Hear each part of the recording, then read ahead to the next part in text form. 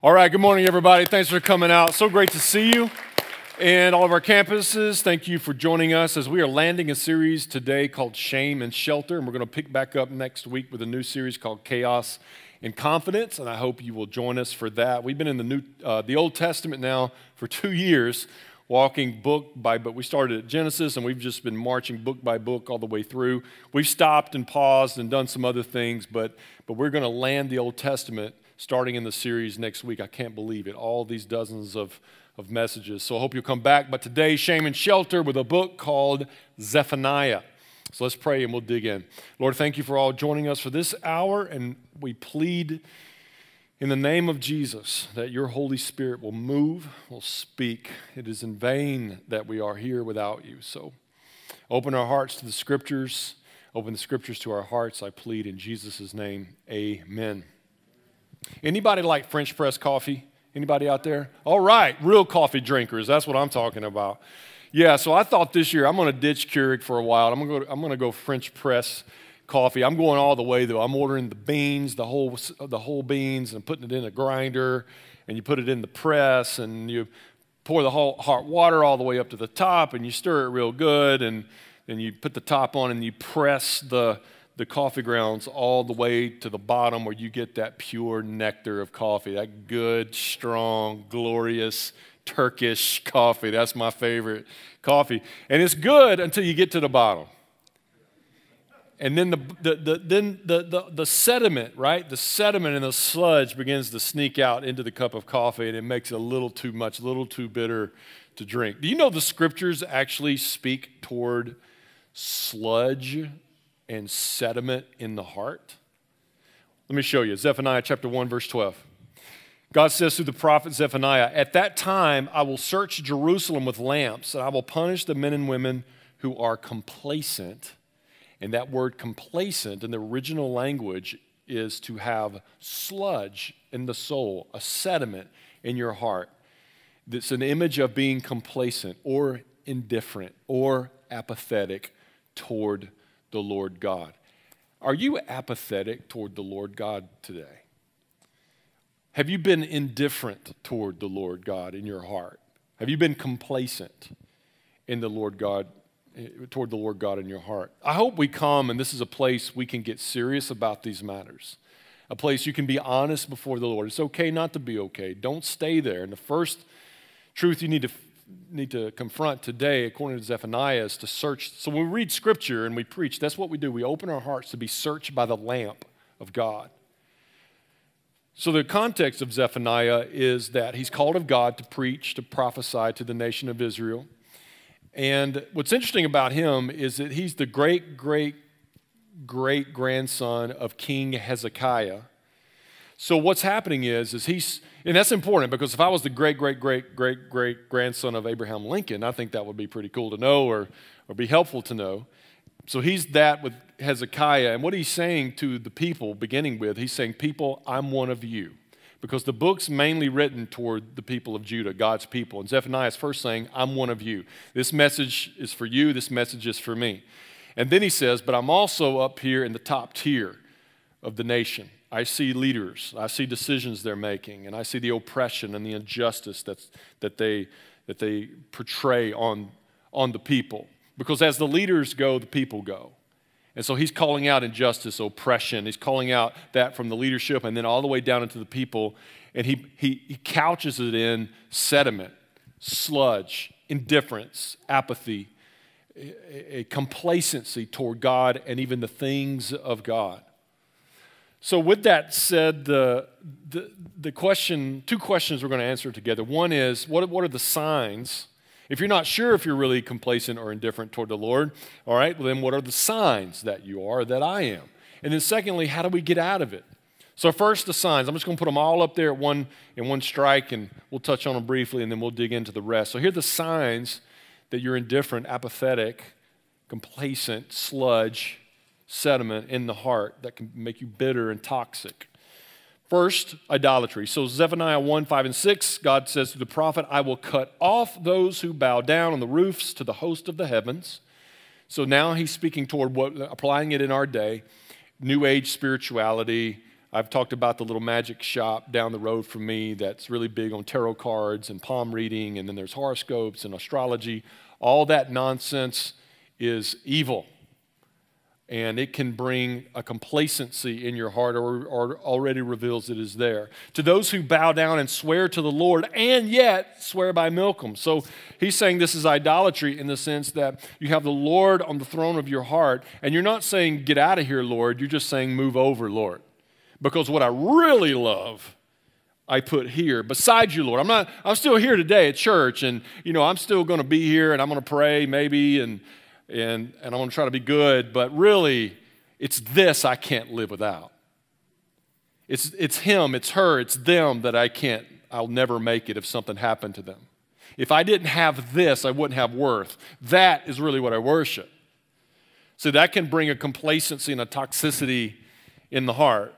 Then he says, those who have turned back from following the Lord, and they do not seek the Lord or inquire of him. What's interesting is they're still coming to church. They're still coming to worship. But even as they come to church, they're not seeking the Lord. They're not inquiring of the Lord. It's a ritual. It's just what they do. Sunday comes, you go to church, you go home and watch football. Whatever that looks like in your life, but that's what's called out here. That's revealing their sediment in the heart. So there you go. One is idolatry. Secondly is self-sufficiency. It says those who do not seek the Lord or inquire of him. So if you're prayerless, it just shows you're self-sufficient. I mean, we all can grow in our prayer life, absolutely. But if your prayer life is nil, if you're not seeking and inquiring, it shows that you've got it. Self-sufficient. Also, it could show that God just really is irrelevant to you. He's good for a Sunday, but he's irrelevant the rest of the days. Zephaniah 1 verse 12, at that time I will search Jerusalem with lamps, and I will punish the men and women who are complacent. Those who say in their hearts, the Lord will not do good, nor will he do ill. It's just he's irrelevant. I don't give him really much of a thought. Then there's this, what I've learned, called practical atheism that a Christian can live with. Zephaniah 2:15. This is the exultant city that lives securely, that said in her heart, I am, and there is no one else. So you can be a believer. I don't know if you are truly a believer, but you can say you believe and you come to church and put in your time and then go live your life. But in the end, are you really, does your life show that you are and there is no one else? You handle your money as you are and there is no God that you are accountable to. The way you treat people means I am and there is no one else. What shows that up in your heart and in your life? That's complacency, a place of indifference, a practical atheism. Also, it shows up in your money. Zephaniah 1:18, neither their silver nor their gold will be able to save them on the day of the Lord's wrath. So do you put that kind of weight in money in front of you? Do you go to bed thinking about money? Do you wake up thinking about money? Do you go throughout your day thinking about money and security and the future and all that? And I'm not saying that's a negative thing, but I'm saying if it owns you, it shows what's really in your heart.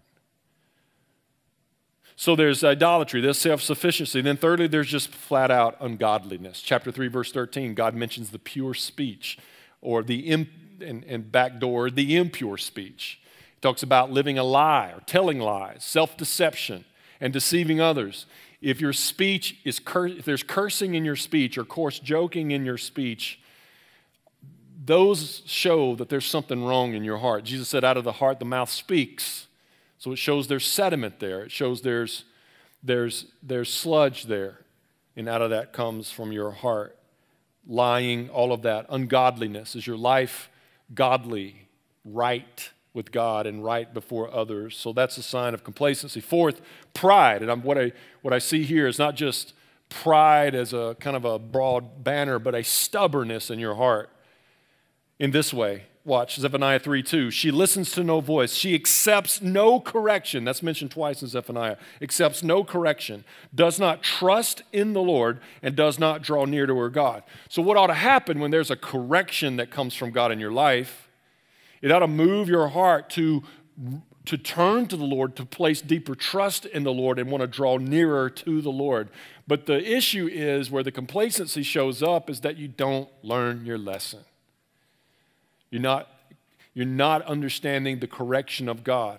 The correction of God can come right now, right here, through my voice. Don't you wish that's all it took? Don't you wish all it took for God to correct us is just hear a good sermon? It usually takes a lot more than that, right? It takes life and hurt and pain that God uses, whether he permits it or brings it or allows it, but in the end, it's to get our attention and place it upon God. But are you being stubborn and continuing in your own way of things? Shows that a heart is toxic toward God. And then fifth is just flat out weariness. Anybody weary today? Because you look at Zephaniah, there's injustice, oppression, evil, enemies, suffering, sadness, shame. There's a place where God says, strengthen the weakness, meaning you're weary. We can be weary. Are you weary? Weariness can just make your heart grow cold. It can make your heart sludge and make it sediment and then bitter tasting and toxic. Weariness can do that as well. So where are you today? Where do you find yourself today? Anywhere in that place? Well, the question then is, how do we get out of that place? What can we do to have our hearts stirred anew out of that sediment of complacency in our lives? I see this just plainly, the way that is moved out of our lives is this, to worship the Lord with your voice, with your ears, with your eyes, with your lips, with your life, to worship him. Because here's what worship means. Worship means focus and response.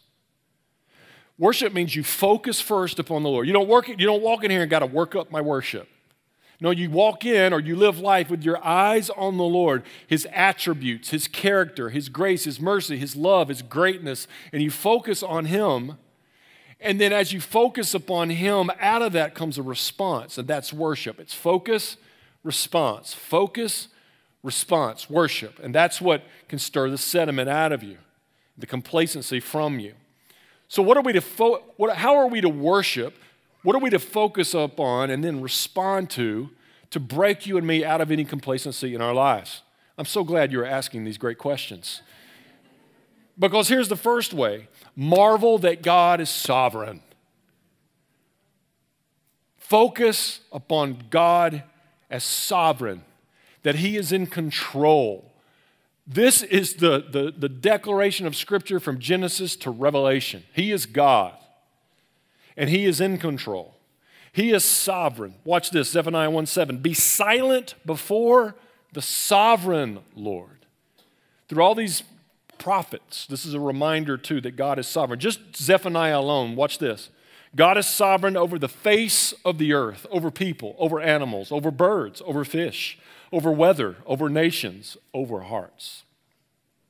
If I poke around in Scripture a little bit, we'll find Proverbs 16:33 that says the dice is cast, but its every decision is of the Lord. You see in Proverbs 21:1, it says, God takes the heart of a king and channels it like streams of water wherever he wants it to go. Throughout the Old Testament, it says that God whistles at nations, and when he whistles for them, they come running like dogs, obedient. John chapter 3, verse 27 says that you and I receive nothing unless it is first given from heaven. Also, Isaiah 45:7 says that God says of himself that he is the God of well-being and the God of calamity, meaning that he's in control over it all. Whether he brings it, whether he allows it, whether he permits it, it all is under God's sovereignty. He is, as I say, and I truly try to pound into us, he is the oceans, we are the thimble. You cannot fit the oceans in the thimble. You cannot understand it. You can't make it logical because he's God and we are not. He is sovereign and in control and operates in ways our thimbles will never understand. That's why it's helpful when we go through the stuff, the suffering, the pain, the confusion of life, the weariness that comes from it, is to understand we are like children in the moment looking at a puzzle piece or maybe a couple puzzle pieces of a 1,000-piece puzzle. And we sit down and all we can, and understandably so, when we go through the pain, all we see is the puzzle piece. And we take this puzzle piece and we take this one and we try to fit them together. That doesn't work. And you get frustrated and you get upset and you're like, what's wrong with this? There's something wrong. And then Dad shows up and he puts the whole 1,000-piece puzzle together. And you look at it all together and you go, oh, so that's what it means. In the same way is to understand that God is sovereign, and we are thimbles, he is oceans, and we only see a couple of puzzle pieces when we experience it. And when we try to fit it together, it doesn't make sense. It seems that God is mean. We are confused, and we ask how, and we ask why. But then we got to understand God's got the whole puzzle put together. And on this side of heaven, we may not get the whoa, but on that side, with God, I believe the is coming.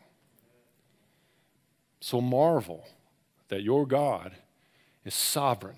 Is your God too small? Or do you understand him to be great and sovereign?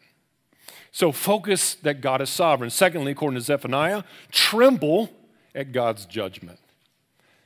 If there is something unpopular today regarding truth, it is the fact that God judges. He is a God of wrath. He is a God of judgment because sin and rebellion is serious. So Zephaniah 1:7, if we play that passage on out, be silent before the sovereign Lord, for the day of the Lord is near. That word, the day of the Lord, very key with the prophets. The day of the Lord, that phrase is mentioned more times in Zephaniah than any other book of the Old Testament. So if I counted myself, when I saw the day of the Lord, I counted about 6 times. When I counted up every time it said the day that had to do with the day of the Lord, 17 times it speaks of the day of the Lord. So what is the day of the Lord? It's the day when God will sweep away like cobwebs nations. Think of that, the sovereign God. Nations like a cobweb. He'll sweep them away. He'll cut off those who rebel against him, sweep them away. Also, he will continue to reign and be powerful in his presence and in his movement and his judgment to the degree that it will bring weeping, it will bring distress, it will bring anguish coming from that wrath of God, ruin, devastation, darkness, gloom. I'll stop there.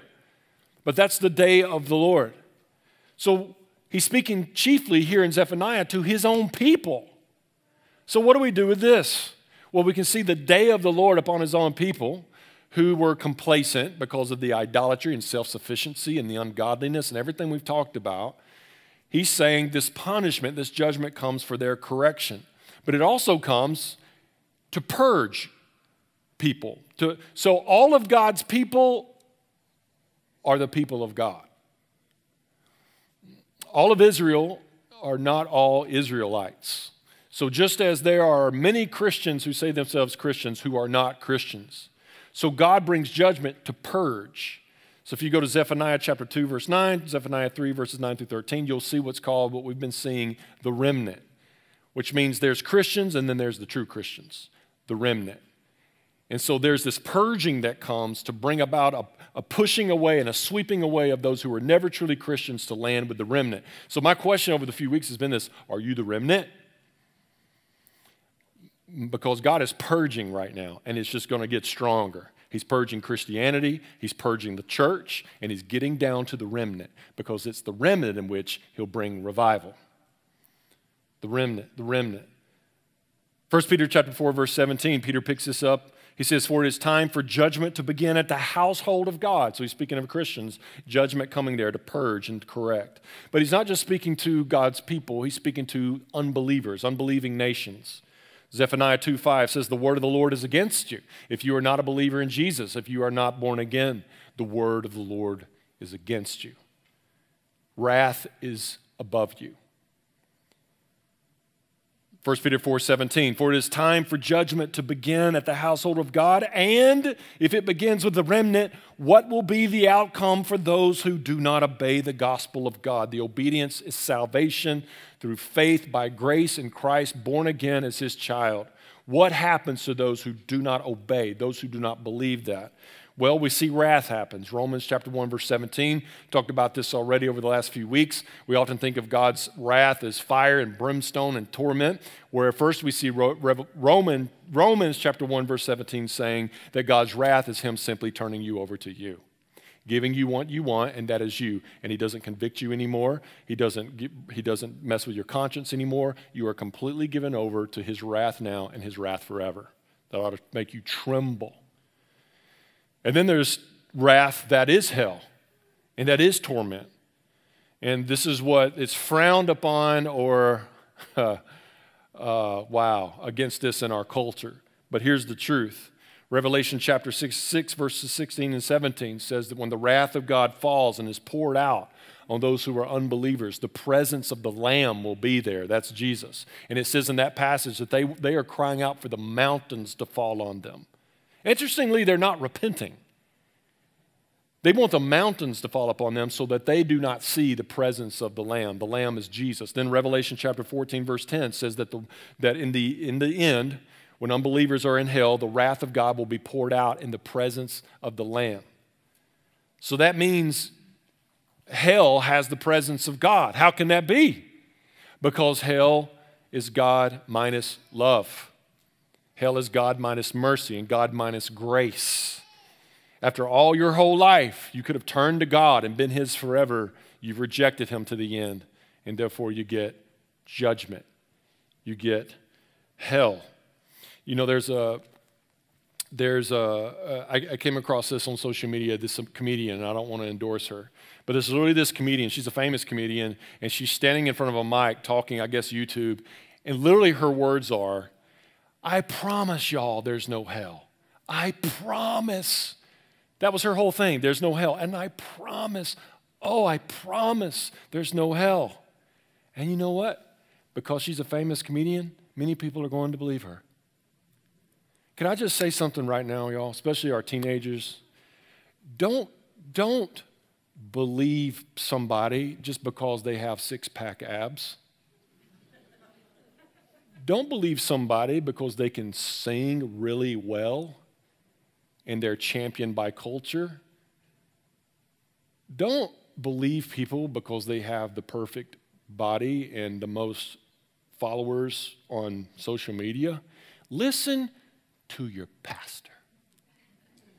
I love you. And I don't have six-pack abs. But I love you. And I love you enough to tell you the truth. And this is truth. This is truth, and you may not want to come back because of it. I totally understand. I've been there. But I'm telling you, don't listen to the comedian, listen to your pastor. This is truth.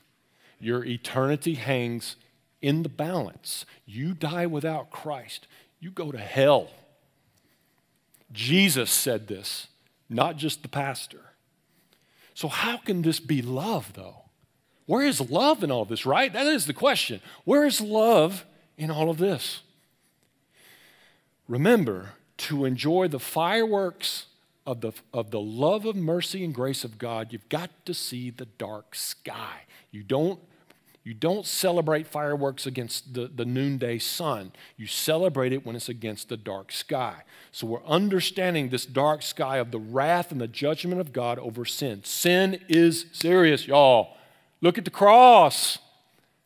God, through Christ, was butchered on the cross for the joy set before Him to make you right with God. He took hell on your behalf so that on the cross we see this judgment of God, but we see the mercy of God for us. So let me give you this example that I came across. It's not perfect, but it's helpful. So take this, for example. Say these two guys were best friends growing up all the way, best friends in the college, really loved each other, close friendships, and then over time they kind of grew apart.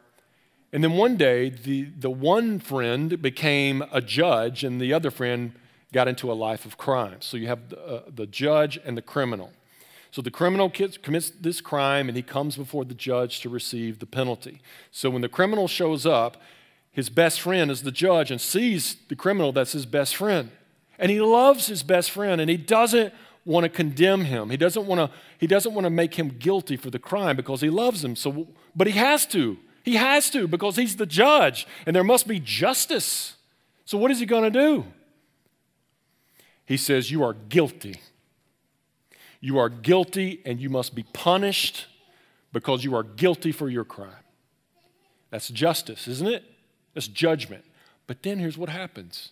The judge gets out from behind the bench. He walks down. He takes his robe off, and he takes the fine that the criminal owes, and he writes it out of his own account and gives it to him and says, "You are free." That's called mercy.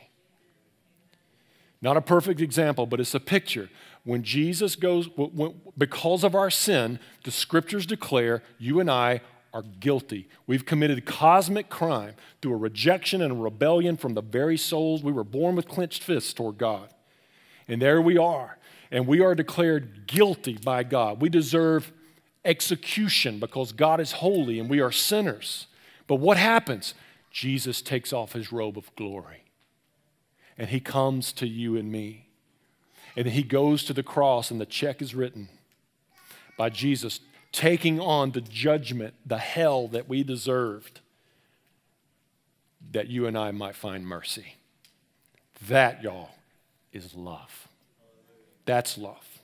That's a love you ought to marvel at. It's a love that you ought to tremble at because of what the Lord has done for you and me. Focus, respond.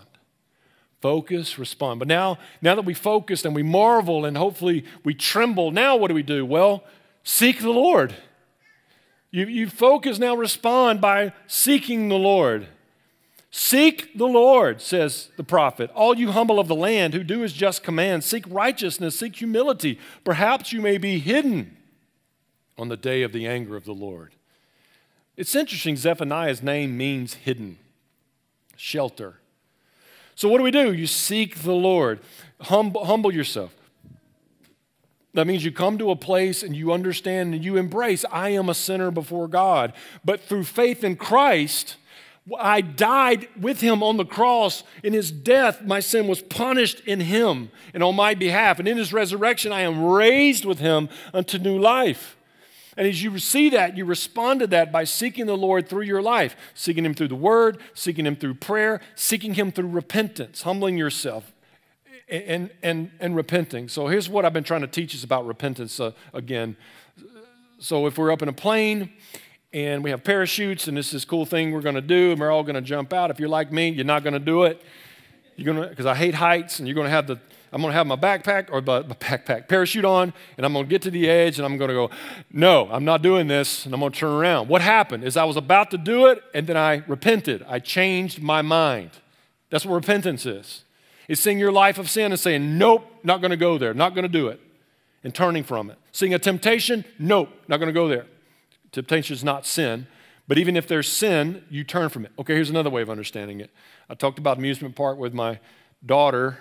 I should have learned my lesson with my son when I took him years ago. He wanted to go on this one ride, and I'm 6'7". Rides are not meant for 6'7" people. Just put that out there. So I got locked down into this thing, and it was the most terrifying ride of my adult life. And so when I got off of that, trying to hold it all together, I said to myself, I will never do that ever again. You know what that's called? Repentance. I did it. It cost me. Learned my lesson. Will never do it again. What is that in your life that you're looking at right now that you should say, I'm not going to do it? What is it in your life that you should look at and say, I'm never doing it again? That's repentance. Focus, respond with your life. There's this repentance, there's this humility, obedience. Jesus said in John chapter 14, if you love me, you will obey me. See, listen, if you say you love Jesus, that doesn't show up that you love him because you sing some songs. The way you know you love him is if you obey what he says. John chapter 14, verse 15. He's your refuge. You see him as your shelter. Think of I remember when Christy was pregnant, right? Or when a lady's pregnant, you had a baby within you. And wherever the mother goes, the baby goes. It's within. The baby's hidden within, but the baby goes where the mother goes, and the baby receives what the mother receives. In the same way, when you're hidden in Christ, you're in him. You go where he goes, and you receive from heaven from him. That's to be hidden in him. Zephaniah chapter 3, verse 2 says, listen, accept correction, trust, and draw near. Zephaniah 3, 7, and 8, accept correction. So that's another way of seeking the Lord, saying where he's correcting you in your life and repenting and turning fully to him. Seek the Lord. Secondly, respond by singing with your heart. Sing with all your heart. Doesn't mean just sing from the heart, not your lips, but you sing from your heart through your lips. Watch this, Zephaniah. This isn't on the screen, but listen to what it says. Chapter 3, verses 15 and 16. The Lord has taken away the judgments against you. He has cleared away your enemies. The King of Israel, the Lord, is in your midst. You shall never again fear evil. Is that good news? That's good news. So what should you do in light of the good news? How should you respond? Zephaniah 3:14, sing aloud, O daughter of Zion. Shout, O Israel. Rejoice and exult with all your heart, O daughter of Jerusalem. Sing. You know what the two biggest commands are in Scripture? Pray, sing. I dream of the day that we sing so loud together that it's deafening. I dream of the day that while we're singing, people are shouting.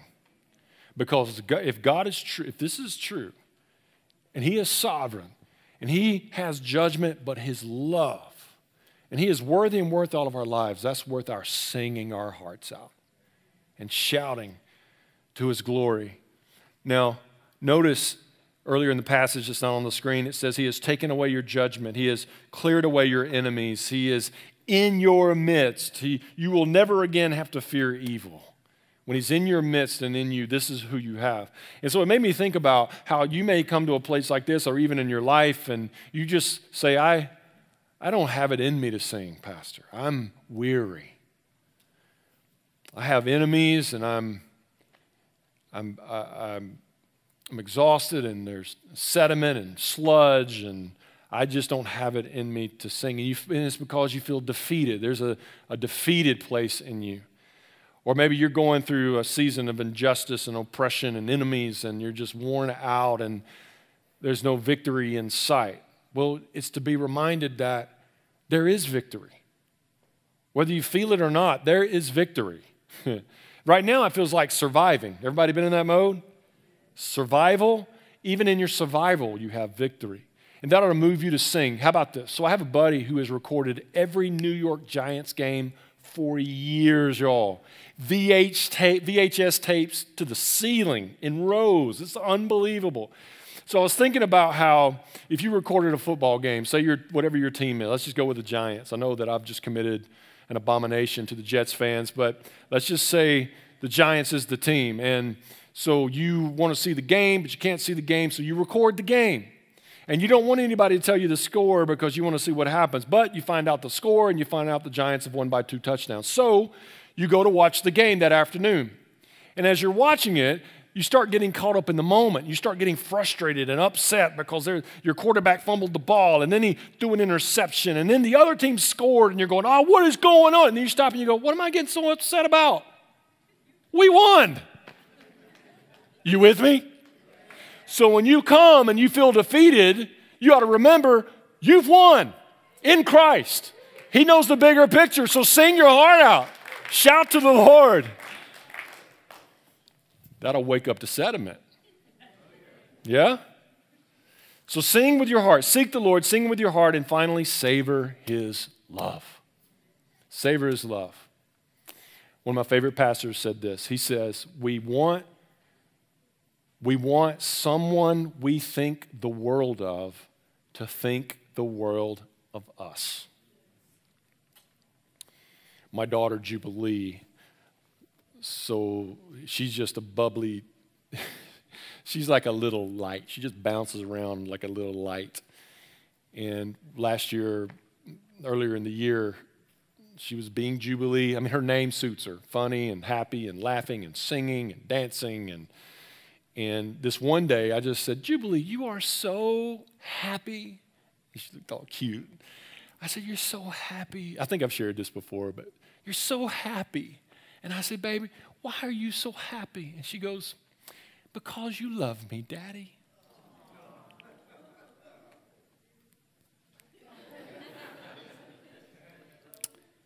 It's called savoring love.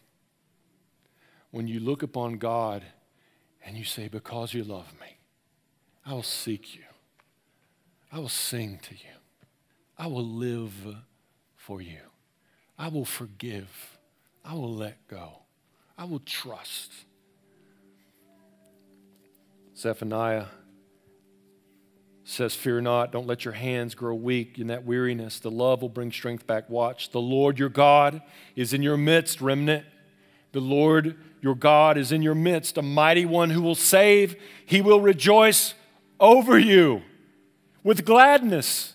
He will quiet you by his love. He will exult over you with loud singing. Notice the repetition. You, not y'all, you. It's personal. God is personally singing over you. He's in his midst, y'all. When he created in Genesis, he did not create by singing. He created by speaking, and worlds happen. Imagine if he sang. He saved his singing for you. He sings over you, exalts over you in Christ Jesus. Savor this love. Savor this love. So when I was a kid, and we were growing really, as you hit that age, you outgrow everything about every 3-6 months. And so my mom would take me and my sister to department stores. Remember department stores, anybody? For Amazon? Yeah. Some of you teenagers are like, what? Store what? So department stores, and we would try on clothes, and this is when I was really young, and of course, like many kids, you get lost. You stray from your parent and you get lost. And I can remember doing that a few times. I remember one was worse than the other. I actually remember it, and I was terrified. And it was a big place. There were tons of people, and it was intimidating. It was loud and completely lost. And I began to panic, and I began to cry. And then all of a sudden, out of the oceans of people, my mom walked through, and she reached down and picked me up and held me. And as my mom's arms held me, my tears began to dry. My heart began to settle.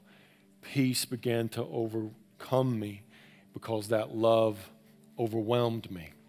Here's the kicker. My surroundings hadn't changed. So it didn't mean my surroundings and my circumstances had to change. It only had to do with whose arms I was in. When someone loves you, when someone who loves you holds you, it doesn't matter what's going on. It just matters those arms you're in. The Lord your God sings over you.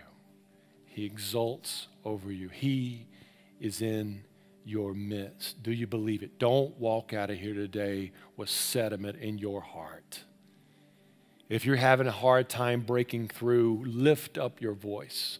Focus on his greatness, on his judgment that reveals more fireworky his love. And seek him and sing to him and savor him and trust him to stir that sediment up and get it out. And you be his forever. Lord, thank you for this good word to us today. I pray none of us leave here the same, that something has been stirred and awakened. Yeah. You're the God over all I know.